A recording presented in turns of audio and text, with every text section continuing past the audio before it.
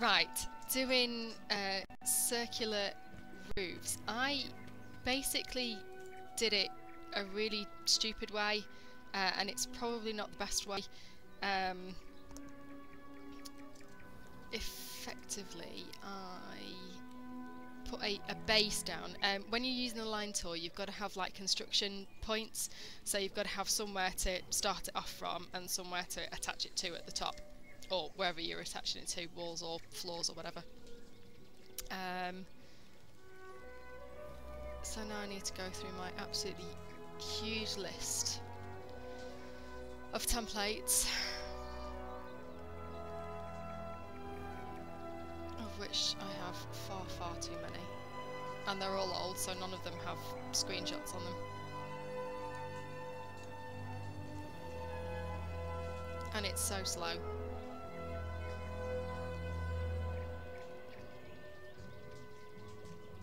Circles, circles.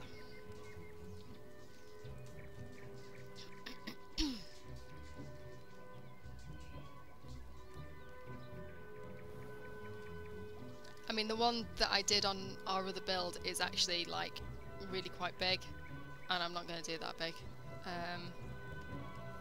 Let's see if this one will work. I don't think it's wide enough. Oh, it might be. Okay, so start with your base point. Having a circle helps if you're doing a round roof.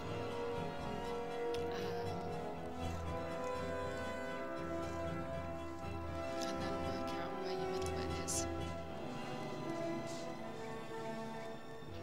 Which, unhelpfully on this, is not central.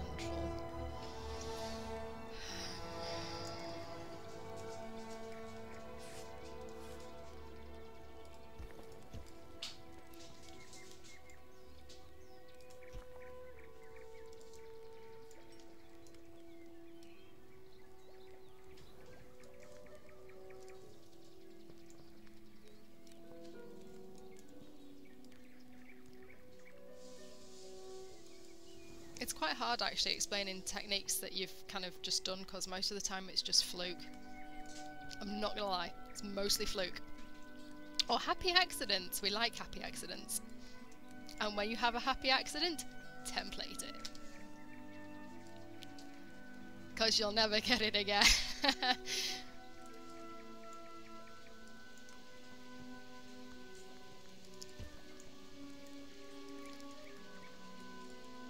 Right, so the central pillar, you need to work out how tall you actually want it.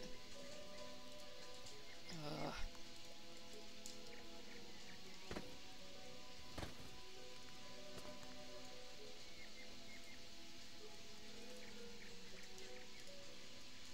And you can take that out afterwards, so. And then with your oh so lovely line tool, let's get something that looks like something we can use. The other one I did was actually 3 voxels deep, the actual circle, so it was a little bit easier to place, but we'll do it with a... They seem to have taken out the 2x2, which is a bit odd, but... so effectively, because unlike in Minecraft, you can actually copy and paste sections and rotate them around, and you only have to do like 1/4 and then flip it and circle it.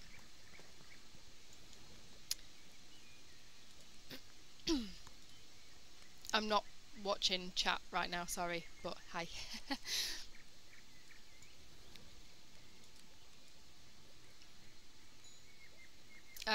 So first point straight up to your central point. It's not going to work as well because I've only got a 2x2 at the top.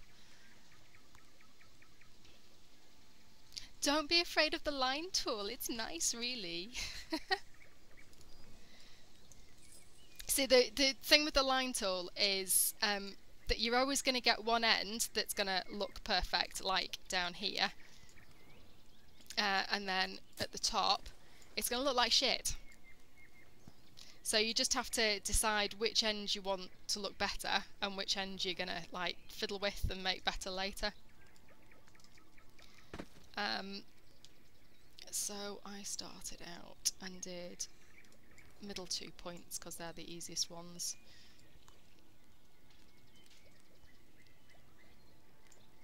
And then this is where the fun bit gets. It's quite difficult to explain. I'm doing like the central point in this quarter at the moment, but I'm actually looking at this outside point of the square. So I'm going to place that down, but on the top section, I am going to hold down the shift key and place it separately with the tweak tool, and I'm going to move it so that this front line here goes to the kind of the point at the top, if you can see what that kind of shows. The more you skew the points, the more it's going to look like crap, so it's best to have it as flat as possible, or the same diagonals.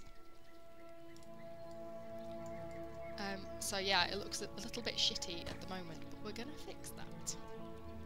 So from this point we're gonna go try and overlap. Overlapping helps a little bit. You should be able to do it so you don't have to tweak the bottom sections, but you will need to tweak the top sections. Again, just to get them to line up.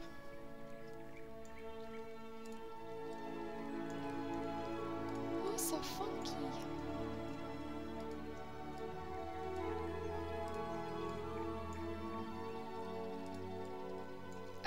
It's practice is all it comes down to with the line tool. Oh yeah, I've been able to put it in here.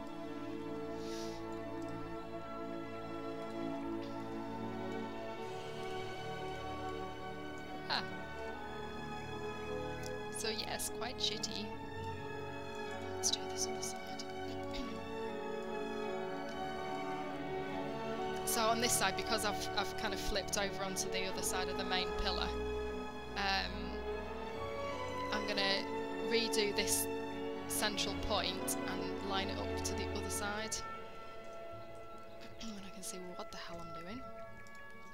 Yes, you can use the tweak tool at both ends of the line tool, which is brilliant because it means you can properly set it up without it going completely to hell. So yeah, this is the front line that you're looking at. If you're doing, especially with square ones as well.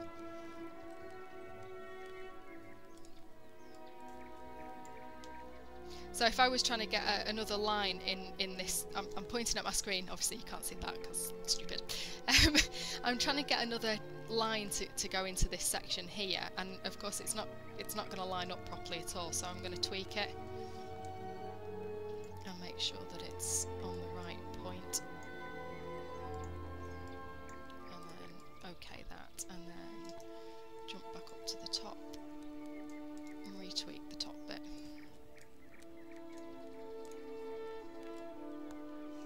It doesn't really look that much better, but there is extra voxel data in there, so when you come to smooth it, it'll look a little bit better. Let's finish this side off quick.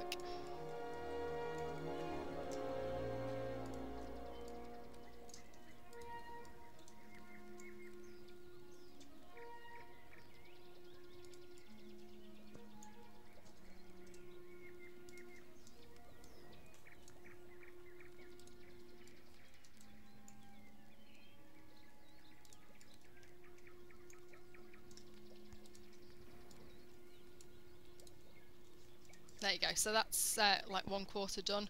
So all I'm going to do now is hopefully copy this entire section.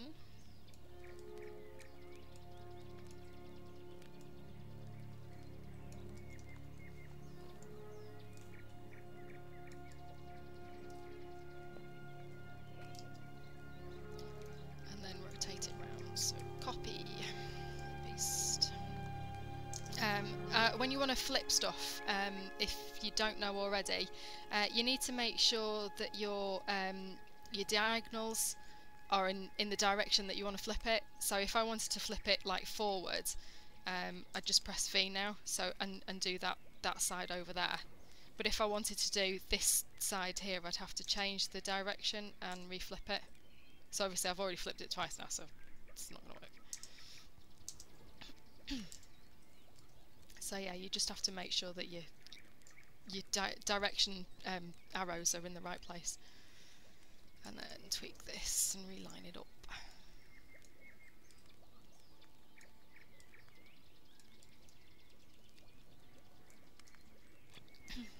Should be right.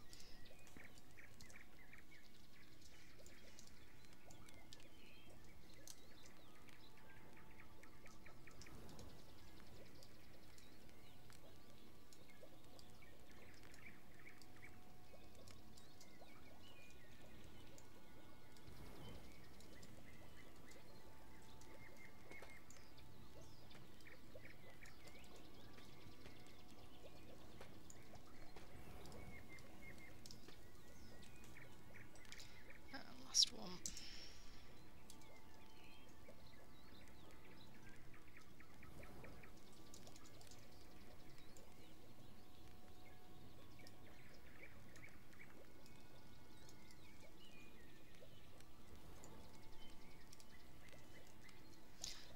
So yeah, it looks really rather rough at the moment, but it's kind of looking fairly pointy, roundy.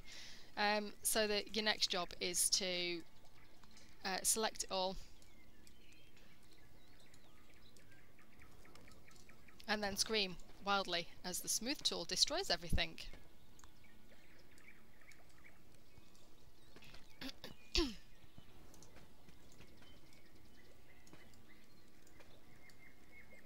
We keep saying this, but we want our old smooth tool back.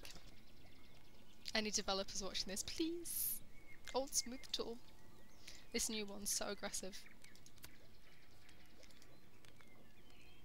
So that's literally one click and it's already looking about 100% better. There you go, round roof. In about 5-10 minutes. It just depends on how au fait you are with using the line tool. There's another way you can do it if you want it absolutely like perfectly round. I personally quite like it being a little bit more rustic, especially if you're using the thatch and stuff. It just fits it better. It's a little bit more in the styling of the entire game. But you could literally take your super smooth circles and just grade them up, so you go from your largest point all the way up to the top and then smooth that, because then that will make effectively the same thing, and then you just need to paint it whatever you want. Hopefully that has solved the mystery, which isn't really a huge mystery. And you can, this will size up whatever, it just takes longer to put the line tool all the way around it. Well, just 1/4. So I'm going to cut that there, and hopefully I can save that and stick it on YouTube. Thank you for watching.